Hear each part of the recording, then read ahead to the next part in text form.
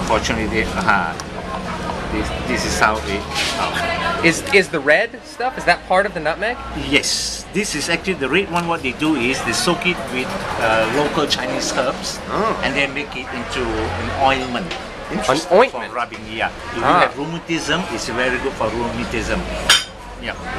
And then there is also a drink that you make. Yes, this is the one that we cut into small pieces. Then it comes with the drink. Is that very refreshing? Is there sugar in there? No, we add in with this sour plum. This sour plum, and that's what makes it sweet. Correct. Okay. And do you drink it hot or cold? Hot or cold. Hot or cold. Yes. Great. Thank you so much. Right, you're most welcome. And the name of this restaurant? Lam A. You have the name up here with the prices.